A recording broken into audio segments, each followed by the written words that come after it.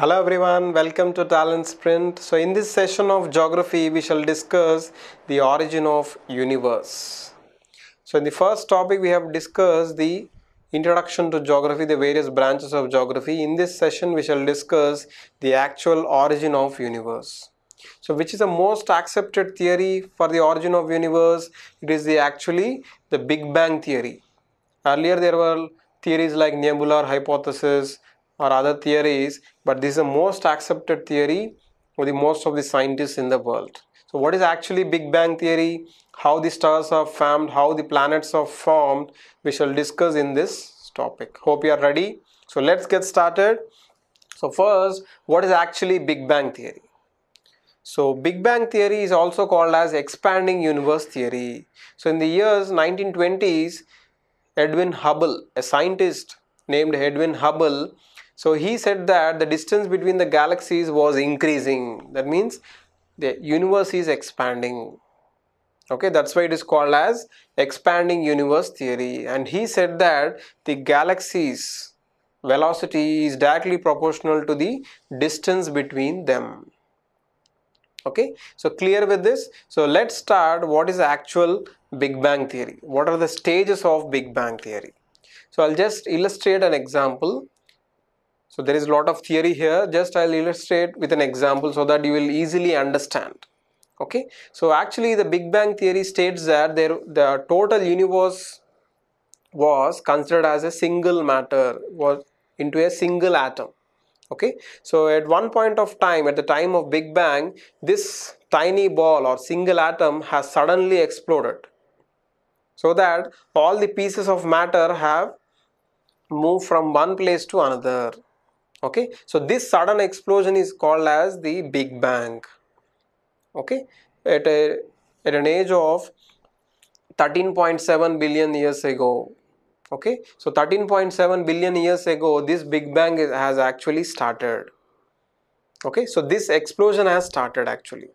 So this explosion has started, so that still it continues till date. So every day the universe is expanding. Okay, clear with this? So some energy was converted into matter. So from this tiny ball explosion, because of the energy from the explosion, some of the energy was converted into matter. Okay, moving on to the next stage of Big Bang, that is after 3 minutes of the actual Big Bang, the first atom has been created. Okay, so there was lot of temperature because there was infinite temperature and infinite density, but there was very small volume of the universe. So due to high temperatures, it was slowly started to cool after the expansions. Okay, so after generally 3 lakh years, the Big Bang has slowly cooled down to the temperature of 4500 Kelvin.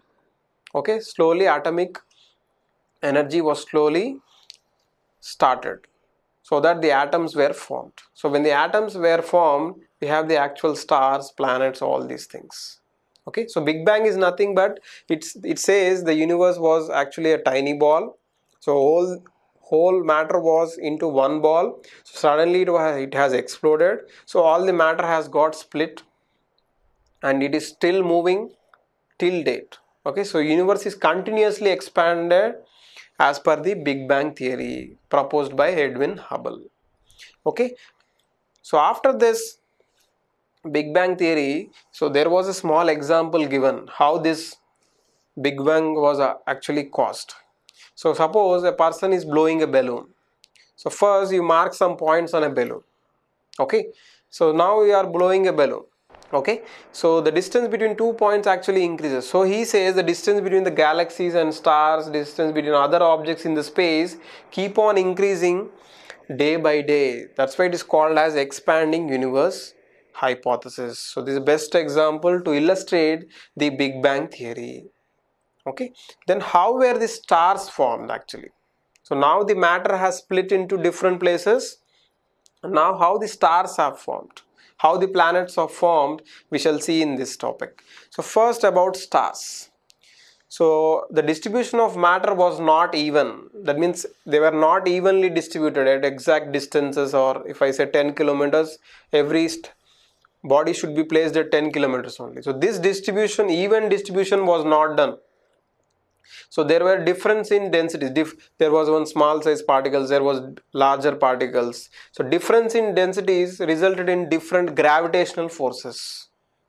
Higher the density of an object, higher will be the gravitational force. That's why Earth will have more gravitation than the Moon. Moon has G by 6. Earth has G, gravitational force.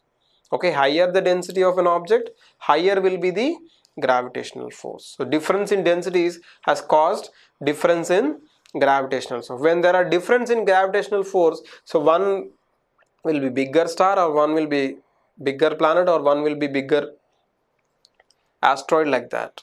So difference in densities has resulted in difference in gravitational forces. Okay, so as the stars were formed, with the how the stars will be formed, so when the actual matter gets attracted to the center part of the any body, so it will form a actually solid core around a hydrogen lump of gas. Earlier we used to have only hydrogen gases. Okay, so slowly this gas started to condense. So when this gas slowly condenses, it will form a solid, giving rises to stars. So these stars were actually formed 5 to 6 billion years ago. Okay, actually Earth was formed around 4.6 billion years ago. Okay, clear with this? So next, moving on to the planet formation, how a planet is formed. And what is the actual difference between star and planet? Stars can emit their own light, but planets cannot.